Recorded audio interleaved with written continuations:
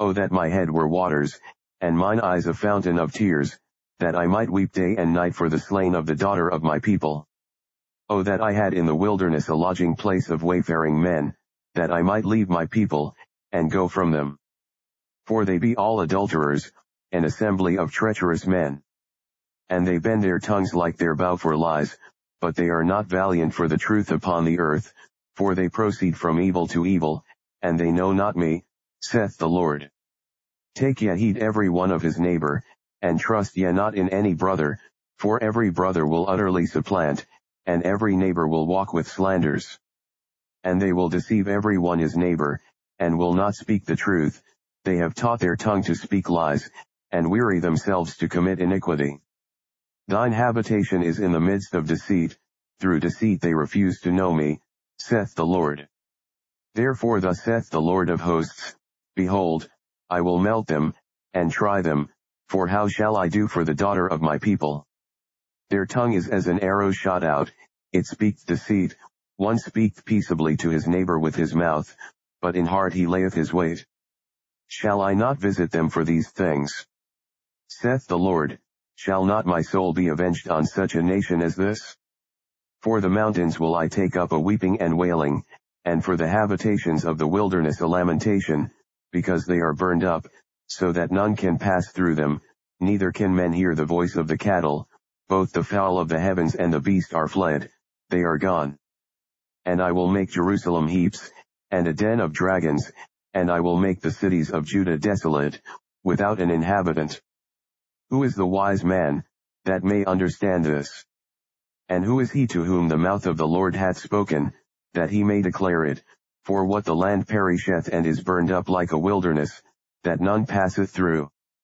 And the Lord saith, because they have forsaken my law which I set before them, and have not obeyed my voice, neither walked therein, but have walked after the imagination of their own heart, and after Baalim, which their fathers taught them, therefore thus saith the Lord of hosts, the God of Israel, Behold, I will feed them, even this people, with wormwood, and give them water of gall to drink.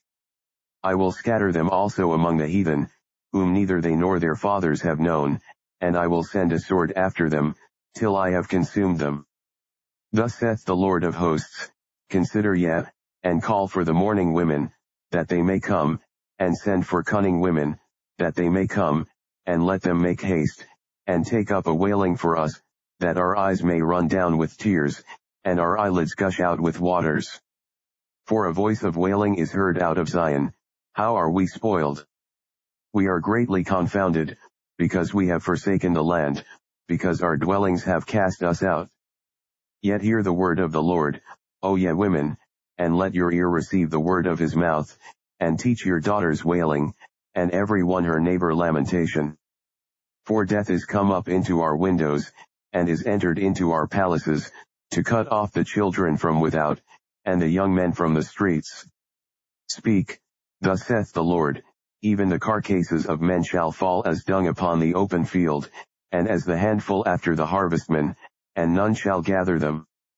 Thus saith the Lord, let not the wise man glory in his wisdom, neither let the mighty man glory in his might, let not the rich man glory in his riches, but let him that glorieth glory in this, that he understandeth and knoweth me, that I am the Lord which exercise loving kindness, judgment, and righteousness, in the earth, for in these things I delight, saith the Lord. Behold, the days come, saith the Lord, that I will punish all them which are circumcised with the uncircumcised, Egypt, and Judah, and Edom, and the children of Ammon, and Moab, and all that are in the utmost corners, that dwell in the wilderness, for all these nations are uncircumcised, and all the house of Israel are uncircumcised in the heart.